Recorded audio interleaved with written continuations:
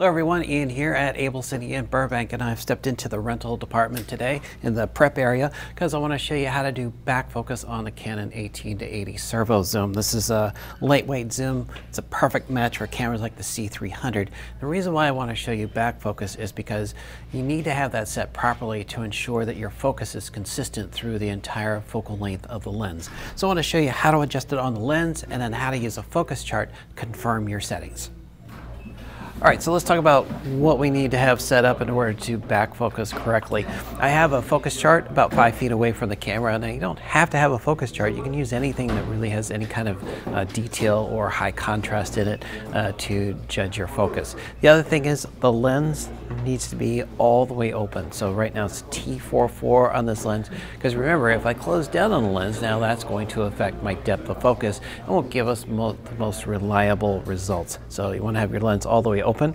Now the cool thing about the C300s is that if you're in a bright light situation and you're opening your lens, you can always dial in an ND and cut down the light going on to the sensor. The other thing I have on here is I have my peaking, so if I need a little help making sure that I got the sharpest possible focus, I can call up my peaking and get that assurance as well. So the next step in the process is I'm going to zoom all the way out. So I'm at 80 now. I'm going to zoom out to 18. Now what I'm looking for is that the area of peaking that I saw in telephoto should be consistent with what I see in my wide angle. If it's not, now we need to go in and adjust back focus. Just so you see where we are on this lens and we're making these adjustments, we're looking at the back of the lens and where the black section of the barrel meets the red anodized section of the barrel. There's a little flap. I'm going to show you an extreme close-up how to do this, but this is where we are on the lens to make the adjustment.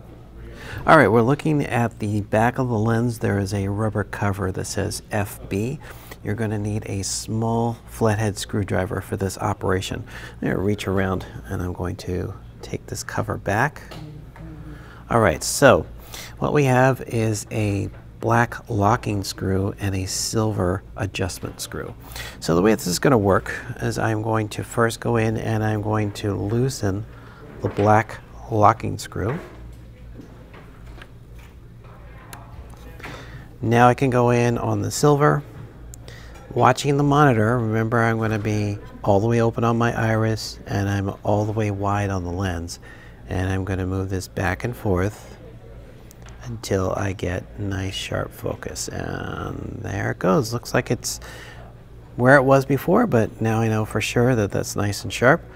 Now to keep it from moving, I'm going to tie down on the black lock screw, put the cap back on, the flap back in place, and we're all set.